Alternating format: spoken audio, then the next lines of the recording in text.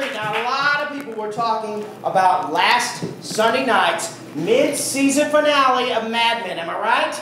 Everybody was talking about it. Well, we are thrilled to have one of the cast members from Mad Men. Please welcome and put your hands together for Don Draper's secretary, Meredith, the one and only Stephanie Drake!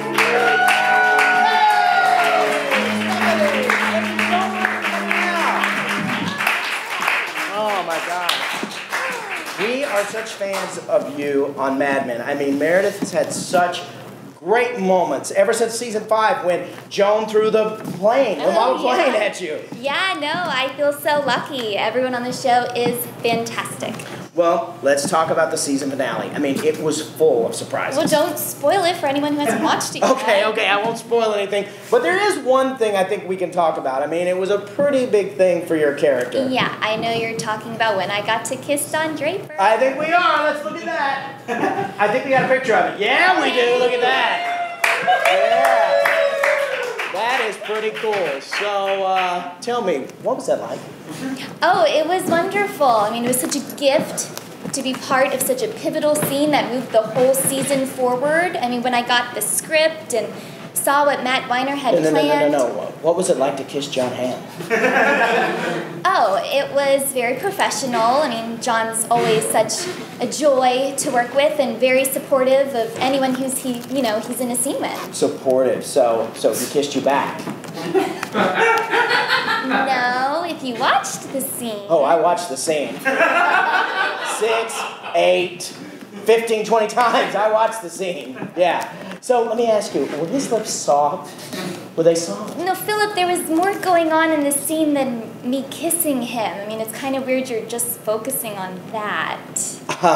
I am a journalist, and I am trying to get to the bottom of the story. I mean, so, all right, let's just talk about other things. When you started the season, did you know what was in store for Meredith?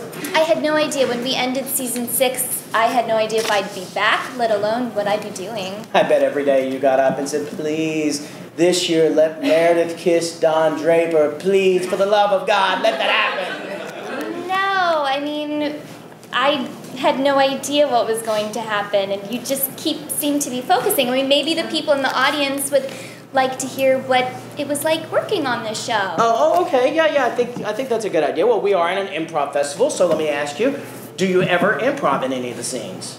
No.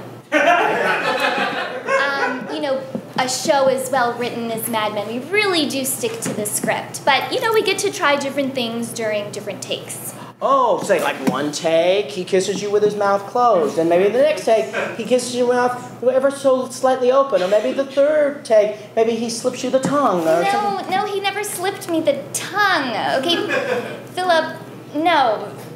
There was more than just me kissing Jon Hamm. I mean, I thought you were straight. I am straight, but we're talking about Jon Hamm. I mean, any straight man would want to make out with Jon Hamm. I would. Absolutely. I'm fantasizing about it right now. All right, you guys really want to know what it was like? It was like being kissed by angels. I mean, his lips were softer and smoother than silk pillows. And he smelled like oak, leather, and this exotic spice that you would think would only be found in the Garden of Eden. Oh, it's just like I told you.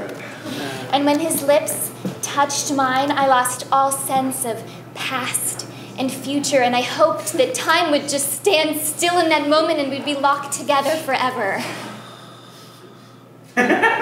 Guys. Oh, sorry, that was a lot of insight into that scene. Yeah. Do you want to see what it felt like? Wait, to kiss the lips that kissed Jon Hamm? Okay. Yeah, right, like I would go from kissing Jon Hamm to you. Stephanie Drake, everybody!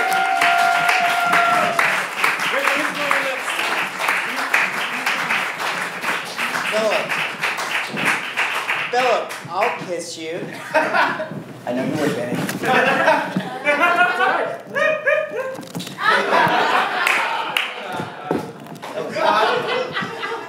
Not part of it. And finally, Ann B. Davis, Alice from the classic TV show The Brady Bunch, died Saturday at age 88. She's expected to have a beautiful funeral until it's ruined by Cousin Oliver.